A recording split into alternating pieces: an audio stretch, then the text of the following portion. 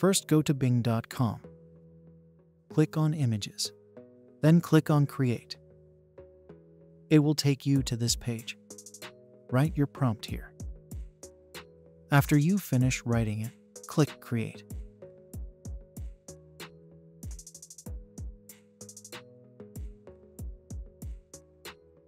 Here are the results. Click on an image to see it. From here you can download it or save it or share it.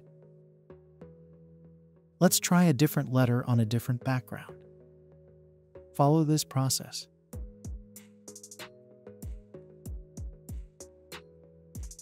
After you finish writing it, click Create.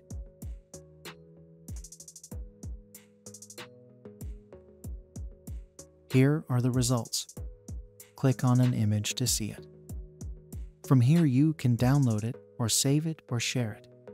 That's it. Hope you liked it. Subscribe to my channel for more tutorials. Also watch other tutorials in my channel. Leave your comments below if you have any question.